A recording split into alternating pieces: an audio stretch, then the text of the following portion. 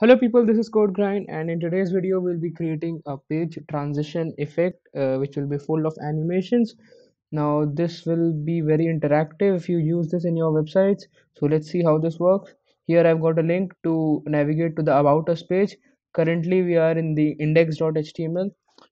Let's just see, like, this is the index.html page we are in right now. When I click on this About Us page, we get this animation and we switch to the about.html page. You can see in the URL we have navigated.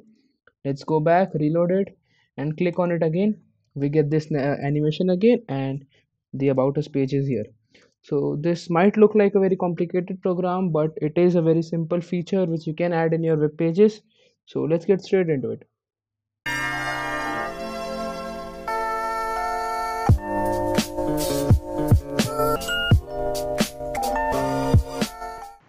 So I've got this basic layout ready. I've linked an external CSS file in which we'll be doing all the styling part. Now let's get started with the HTML part. First we'll have a div with a class container. We'll wrap all our things inside this div, and then let's design the content.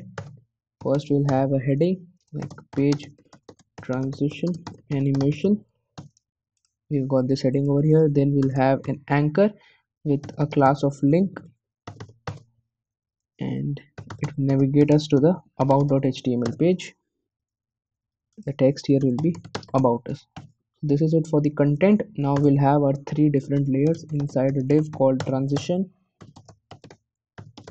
So here I am using emmet abbreviations to write these are actually short syntaxes through which you can write big HTML lines.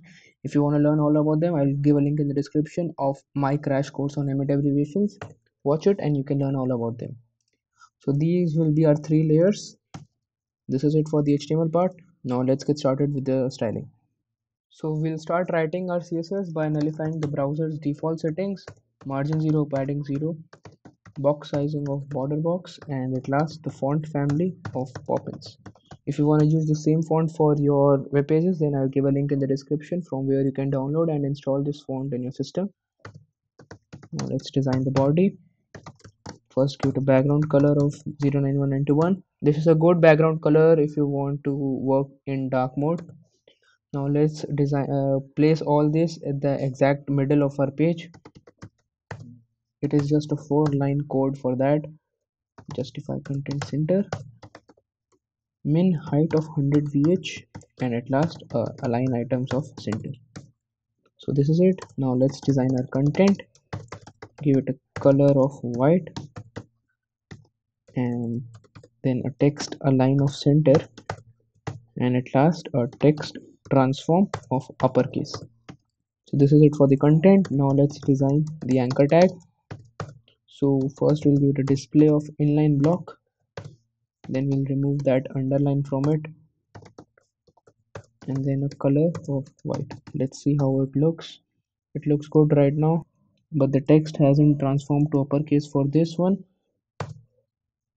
So we'll give it a text transform of uppercase to this also. Then we'll give it a actually I by mistake I provided it with text transform of none, while I should have given it a text decoration of none. So now it's good. There was just a silly mistake from my side. Now border 1 pixel solid white. Then let's add some padding. It's very congested right now. And let's give it some width now. 200 pixels and margin top of 1 em. This looks good till now. And right now when I hover over it, we get this cursor pointer as well. So it looks all good right now. But on hovering we need to give some transitions to it, like we can change the color to 091921 and the background color to white. So for that we also should provide it with a transition of 0.3 seconds on ease. Let's hover over it. We don't see anything right now. Oh, there's a spelling mistake over here. So we get this transition. This is it for the content. Now let's design our layering. So for that we'll first select our every cover. So if you might remember, every cover has two classes, cover cover 1, cover 2, cover 3. So the cover class is applied to all of them. So we'll give it a position of fixed, and then a height of 100 vh and a width of 100 vw, so that it takes up the entire window. Now let's give it some background color for say teal, so that it will be easier for you to understand. Now we need to give a top 0, left 0, so that it covers the entire window. But right now we don't want it to be visible, so we will give it a left of minus 100 vw. This is it for the covers. One last thing, we need to give it a z index of 1000. You can give it whatever is the maximum for your web page, so that it sits upon the top of everything. Now let's design the first cover. We'll just change the background colors. It will be sky blue. And then the second cover, this will have a background color of teal only. And then at last, the cover 3, I have selected a background color for this, which is hashtag 094992. Yeah, now we need to give them some animation. So let's use an animation for 0.3. The name will be slide for 0.3 seconds, ease and out. Let's define the animation now. The keyframes slide. So from the from will be the initial position, which is left minus 100 vw, and give it a 2 of left 0. So you see we get this animation, but it doesn't stick at last. It vanishes just after the animation is completed. So for it to stick, we need to give it with a keyword forwards.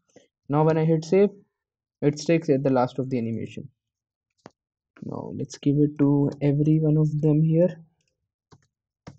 So we get this animation, but now we need to provide every other animation with the animation delay, so that we can see every layer.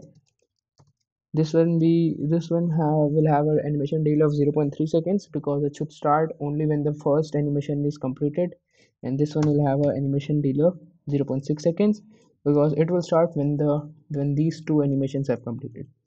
Let's hit save, and now we get this transition. But we want this transition to take place only when this anchor tag is clicked on. Whenever I reload this animation takes place, but we don't want that. So for that, what we will do is, we will go to our JavaScript part. We'll select the link, that is the anchor tag, by the document.query selector dot link, and we'll also select the transition div. So transition document dot query selector dot transition. So in the transition div, we have all these three layers. Now whenever the link is clicked on, so for that, link dot event listener, click. And now what we want is this animation to take place. So for that, we need to give the transition a class. We will add a class of slide to this transition div, and in here also we will make some changes. Dot transition dot slide. So this animation will take place only when the transition div has the class slide. And when will that transition have class slide? Only when this link is clicked on. So this is how we can prevent the animation every time when the page is reloaded. Yeah. Now when I click on it, it gets navigated to the next page. This is the about.html page, and we don't see the animation. So to prevent it from navigating, what we will do is, we will pass an event on clicking, and we will event dot prevent default. So this will prevent the by default event, which is of navigating to the next page. You can use this event dot prevent default to prevent forms from submitting as well. There can be a lot of jobs for this function. Now when I hit on this about us, this animation takes place, and it is not navigated to the about.html page. Now after the animation is completed, we want this to navigate, but right now it is not navigated, because we have given it the event.prevent default. So the animation takes a complete time of 0.9 seconds, 0.3 seconds for each layer. So after 0.9 seconds, we will have to redirect it to the about.html page. So after 0.9 seconds, that is 900 milliseconds, we will redirect by window.location is equal to link.href. So in this link.href, what we will have is this href of this anchor tag. So now when I hit save, I click on it, animation takes place, and we are redirected to the about.html page. So this is how you can give this transition effect by switching between two pages to your website, and it looks very innovative. Now if you like the video, don't forget to subscribe to the channel for more such amazing tutorials on CSS and JavaScript, and thank you for watching.